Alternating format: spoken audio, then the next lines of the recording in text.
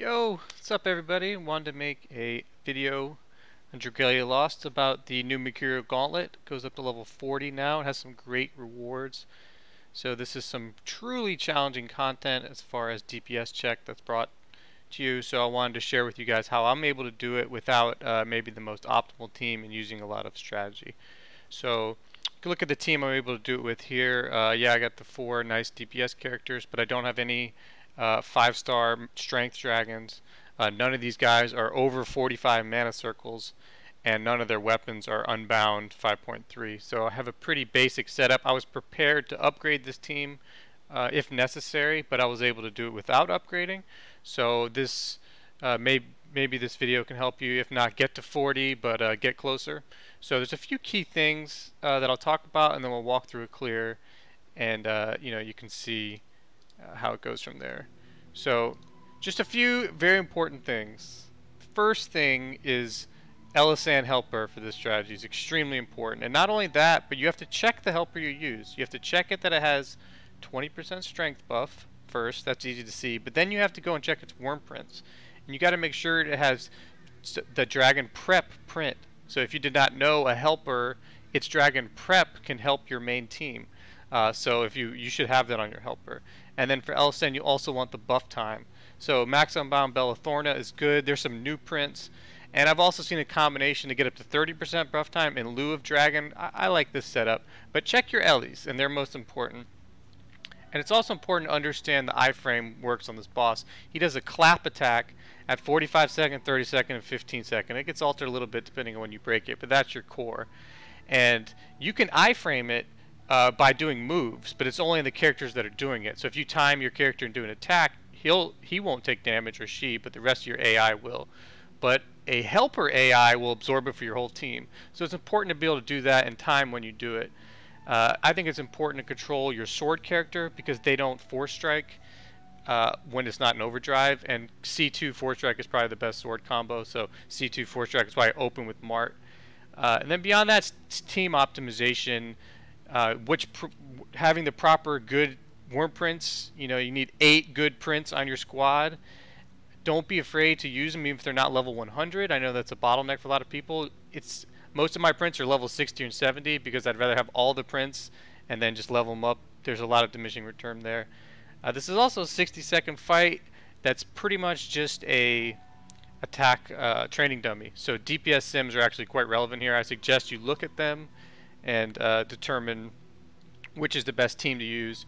Obviously you want to use strength dragons here because you can basically absorb all the damage. You start getting 5.3 weapons for the appropriate team. Beyond 45 mana circles is important, and this is really endgame content, so I'm able to do it without any of this super upgrading stuff. So I believe you can too, so that's a good sign. So let's just walk through a clear here. And again, this is how I do it. So this is level 40. Again, my team, first thing you do is look at your helper. All these Ellies, only a couple of these Ellies are good. So I've already known which one, so I've already checked. There's my team. I'll talk a little bit about the strategy here. What works best for me is using the strength buff right at the start, and then I iframe the 45 second and 30 second one, and then at 15 second I take that damage and let Mart reset everyone's skills. So that's a key to me doing this, and that works for me. And again, a lot of this is going to be force striking with Mart. So start of the fight, actually start out a little slow here. This isn't a great kill. I'm using the helper ability. A lot of force striking here. You can see I didn't actually did a full combo there with sword, which was bad. So it should be force strike, C2 force strike, which is a really good combo.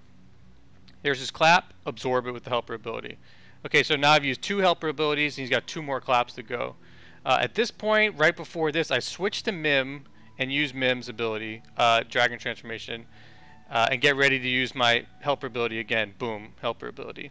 Okay, so now I'm all out of helper abilities, and it's just basically a DPS race. So switching back to Marth and doing a lot of C2 force strike.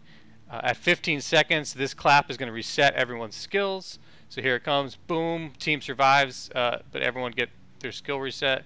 So we're just unloading on the boss at this point. So that's the type of timing that worked for me.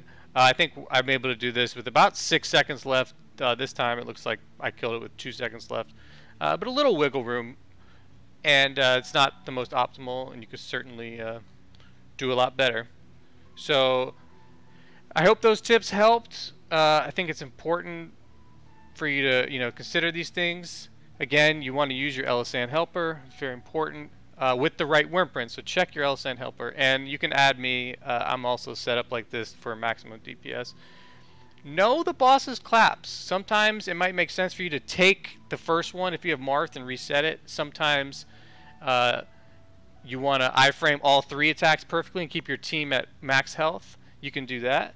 If you have Resounding Rendition or other HP-based worm prints, maybe you just iframe all his moves at 45, 30, and 15, and that's probably plenty.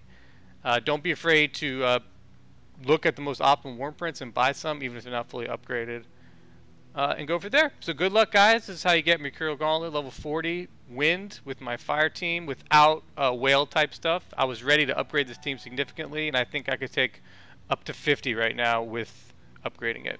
So yeah, peace out, good luck. Let me know if you have any questions. See ya.